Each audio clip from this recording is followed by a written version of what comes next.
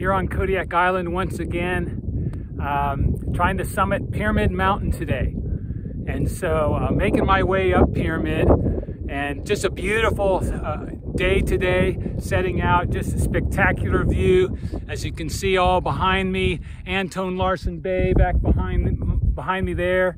All this in this valley here that connects Buskin Lake and Barometer Mountain and a range of mountains all around me here as we continue to hike up to summit right behind me. Yeah, Pyramid Mountain right up there to the top. So that's the goal today. So as I'm making my way up there, just got a little water, had a little break, and it's sunny today, so make sure I'm covered up with sunscreen. But kind of entering in kind of an interesting little area right here on the way, kind of a plateau area. It's interesting right in here, kind of just sinks down out and just flattens out. You can see it right here behind me. It's flat, and I'm standing in this little area here, this sunken area, and then it's flat behind me. Just kind of an interesting on an elevated space. I guess that's the definition of a plateau, is a flattened, elevated space. Elevated space that had just somehow become flattened, and so at one time it was growing, and it was, obviously with this mountain, and who knows how it happened, but it just flattened out, and I want to talk about that just real quick as we continue to summit Pyramid Mountain. Just this whole idea of plateauing. We have growth in our lives. Well, we're growing, we're excited, we're enthusiastic, we're locked in, we're focused, and then something happens. Something happens. We get into an area where it just flattens out, it plateaus. We become satisfied. We become there's no zeal, there's no vigor, there's no desire to achieve and to grow and to be better and to learn more. We kind of get into an area like this that's flat. It's a plateau, and we become satisfied, and we're just content there.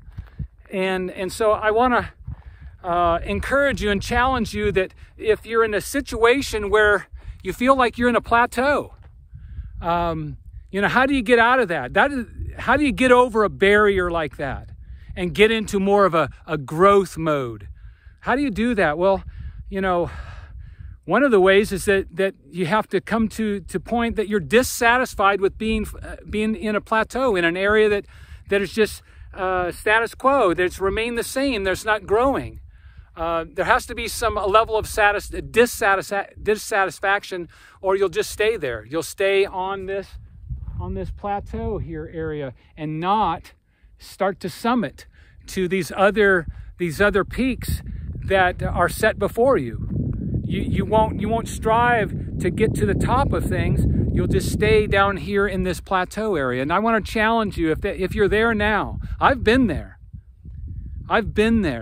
and it's really a frustrating time. It's a time that you're kind of wandering, so to speak. You're aimless a little bit. It's almost like a ship without a rudder, just cast out on a sea and just kind of going around wherever the wind takes you, where that's kind of on a plateau, as compared to, you have a purpose, you have a goal, you have a summit, you have someplace to go, you have meaning.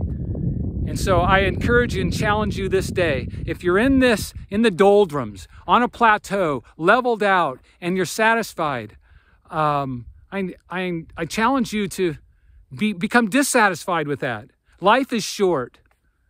The Bible talks about, teach us, Lord, to number our days. Why? Because our time is short here. Let's make the most of it. Make the most of it. There's things out there that we are to attack, to go after, to seize, and to accomplish. And so just as I continue to hike up this mountain this day, I just want to be reminded myself, when I step into those areas of plateau, I need to not stay there for long, and continue to grow in the direction, in an upward call, in an upward calling towards which we're all meant to strive. So thanks for being with me on this hike today.